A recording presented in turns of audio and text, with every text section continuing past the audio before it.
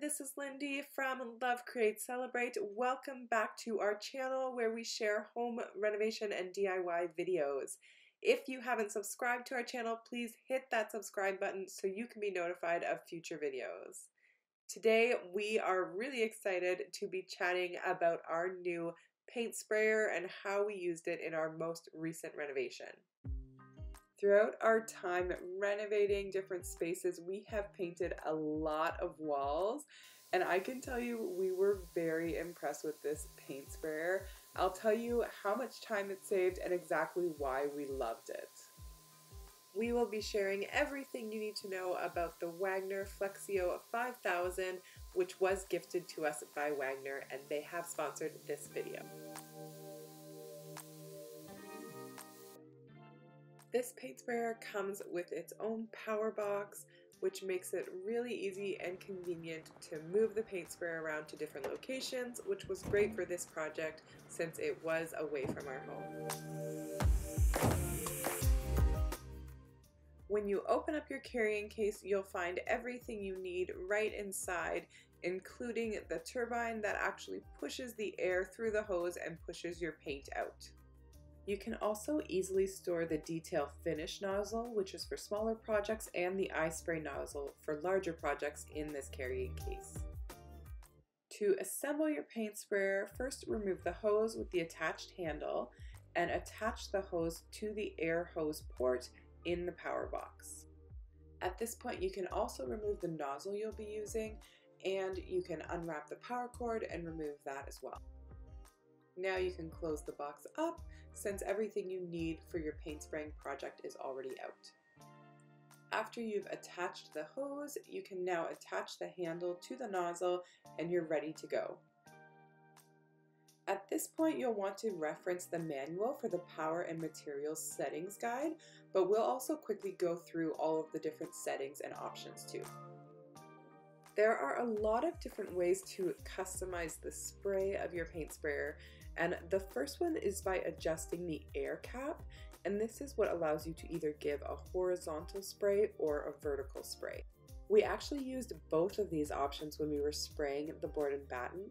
We used the horizontal spray when we were spraying up and down so that we would get maximum coverage, and when we were spraying sideways, left and right on the top rails, we switched it and used the vertical spray option.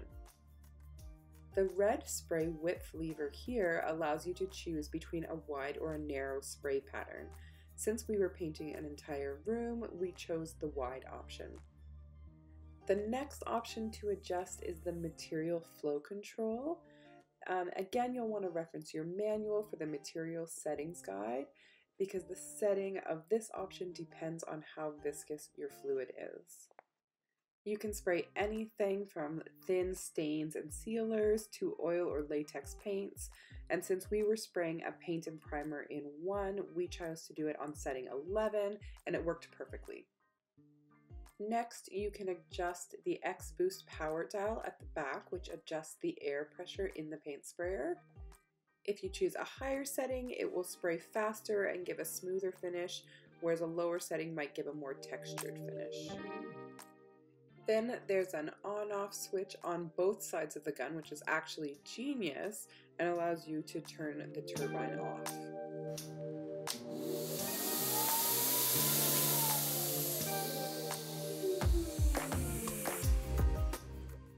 And finally, there's a lever that allows you to disconnect and spin the nozzle off, and also you can just spin off the material container. Both of these options make it really easy to clean your paint sprayer when you're done using it. Another awesome feature that the Flexio 5000 has is that when the case handle pops up, it allows you to set the gun upright so that when you have paint in your container, it doesn't tip on its side and won't get paint in areas it's not supposed to. It's a small thing, but it's really helpful when you're actually using the paint sprayer.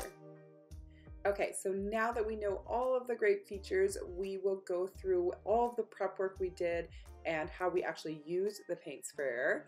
So the first step anytime you're using a paint sprayer is to tape off all of the parts of the room that you don't want to get tape on. In our case, we were doing a bathroom here, so we wanted to tape off all of the fixtures and the plumbing, as well as the ceiling, since we didn't want to get any paint on the ceiling above the wall. We were planning to wallpaper above our board and batten and to put new flooring down, so we didn't worry at all about taping off those two areas. There is a lot of overspray when you're using a paint sprayer, so if you are doing work inside, you do have to make sure to protect the whole area. We used these drop cloths that we got from our local dollar store and some frog tape, and that was all we needed to make sure everything was sealed off. It probably took about an hour to properly protect and seal the entire bathroom. That may sound like a long time, but it saved us much more than an hour in painting. Now just fill your pot with paint. It probably takes about 1/3 of the gallon. Make sure your settings on your paint sprayer are correct and get spraying your room.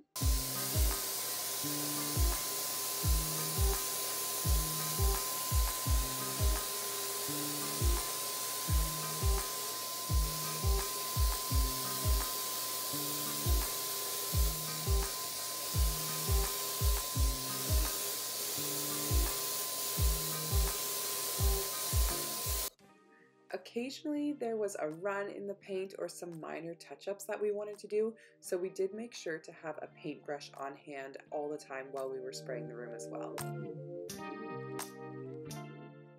It took about half an hour to spray the entire room, and the paint went on in a really nice, smooth, thick coat, so we only had to do 1 coat total in the whole room.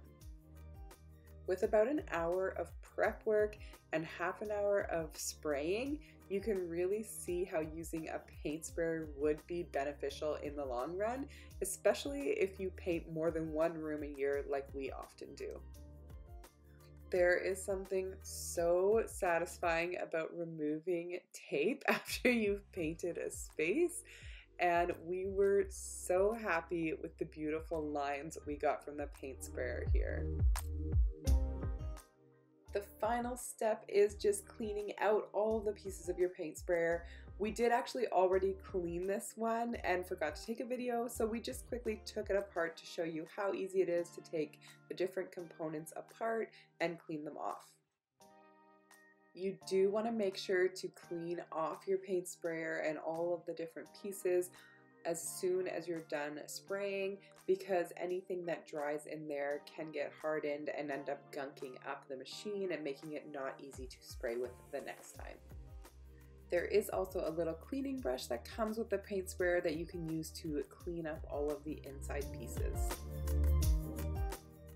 The rooms that we showcased in this video are 2 bathrooms that we gave a makeover to at a local hair salon, and I will link that video up top if you haven't had a chance to check it out yet. I hope you liked this video. If you have any questions about using a paint sprayer, please leave them in the comments below. And if you liked this video, please give it a thumbs up and let us know in the comments. Thanks so much for watching. Bye.